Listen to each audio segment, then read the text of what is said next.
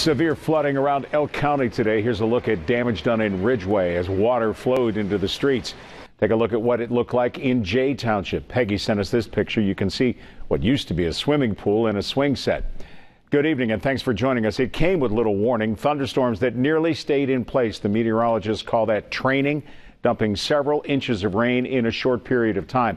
So much rain that it quickly led to serious flash flooding in Elk County, and Ridgway bore the brunt of that storm, and that's where Jen Johnson is tonight. Jen? Good evening, Mark. The sun set long ago, but people here in Ridgway are still at it at this hour. In fact, the fire department right behind me just responded to a call about 30 minutes ago. An alarm went out about someone smelling the scent of natural gas. These volunteers have been at it now for more than 16 hours, while property owners are cleaning up the mess from what is believed to be historic flooding.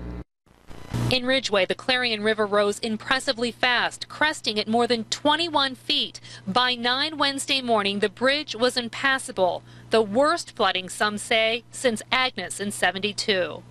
We had rescues, we had evacuations. We were going since it started raining.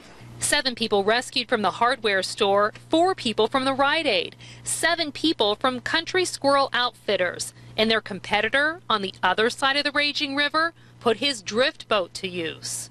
The people that were helping me, we hopped in the boat and we just kind of weaved down through the houses on Penn Avenue and went down to the bottom of Mount Morenci.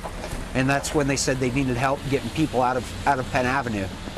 The water came up so fast that emergency crews initially used a PennDOT plow truck to pluck people from their homes.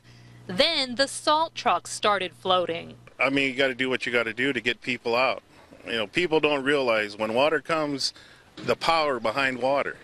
It's amazing. Put a request in for other boats to come from other counties, and we had an opportunity, probably roughly around 17 people to rescue those that were either stranded in their house or on rooftops. When the bridge reopened, everyone came out to see the damage left behind and to make sure their friends and family near the river made it out okay. Water plant manager Rick McKnight spent the day away from it all at the reservoir, but he needed a lift from the ladder truck when the road washed out at the H.B. Norton Dam. They came out and got me, so made the night a little shorter, I guess. But everyone is in for much longer days beginning tomorrow. Now, fortunately, officials say everyone survived. There are no confirmed deaths, and I've just been told that the Clarion River is below flood stage right now at about 15.5 feet. There was a lot of hard work going in today, though. There were many evacuations. St. Leo's Elementary School, for instance, got its students out in time. I'm told that the basement is flooded. There will be no school there tomorrow. Home after home, all up and down the river, are a mess. In fact, a shelter has been set up at the Ridgway Fire Department along Broad Street. Many people are staying with family or friends tonight, but there are some senior citizens who were evacuated from the high-rise. They're just thankful for a cot and a warm blanket to get through the night. The Red Cross is going to come in and be here during the evening. We have several people here that are diabetic and need medical attention, so we need to have the staffing here, and then the auxiliary will be back in here tomorrow then to help. Earlier today, a transformer blew out at that high-rise, so no one is sleeping at the high-rise tonight. West Penn Power tells me a new transformer will be trucked in here tomorrow. They hope to have electricity restored to the high-rise by mid-afternoon. Now to the cleanup. The video really just cannot capture how big of a job it is going to be for home and business owners.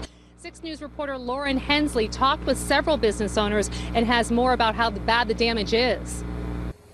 I'm outside of Napa Auto Parts, and as you can see, the store's front window is completely gone. It had to be boarded up. Now, in spite of the damage, the owner tells me they expect to be open tomorrow, but other businesses say they're not going to be as lucky. On Main Street in Ridgway, workers were cleaning out Napa Auto Parts, which got several inches of flood waters inside the building, shutting down business for the day. Oh, it's amazing. I've never seen anything like it. A lot of mud, A lot of mud. He says this is the worst he's seen, the storm even destroying the store's front windows. Still, Bunk expects to be open for business Thursday. I'm sure if somebody comes in and wants to buy something at 7 o'clock tomorrow morning, we're not going to turn them away. Right across the street, the cleanup began at the VFW. Workers not optimistic about when they will reopen. Oh my God, it's a mess. We're going to be closed at least for a week. Fixing the damage will have a heavy price tag. All our coolers behind the bar were overturned with the water. They're probably all ruined. The motors, everything. There's mud throughout the entire place. I don't know how bad the walk-in is. The bathrooms are flooded. Everything will have to be replaced. And the cleanup has truly just begun here in Ridgway. This isn't the only business that's boarded up. Right across the street from me, I can see there is a Rite-Aid, and they've been boarded up as well. And so many homeowners are still cleaning up over these devastating floodwaters. Reporting live in Elk County, Lauren Hensley, 6 News. Lauren, thanks. Well, members of the Red Cross disaster team will be canvassing many of the neighborhoods in the town of Ridgway tomorrow when the sun comes up. I'm also told that PEMA and FEMA officials will be in town. Community leaders are hoping to get that disaster declaration, which could provide money and assistance from the government in what promises to be a long road to recovery. And I might add that some families are still looking to reunite with their loved ones. I know that you know, Marty, I grew up in the town of Ridgway. My 89-year-old grandfather still lives here. I'm told that he was rescued from his home in a canoe, but I have yet to hear from him, and we are very anxious to find him. Mart, back to you.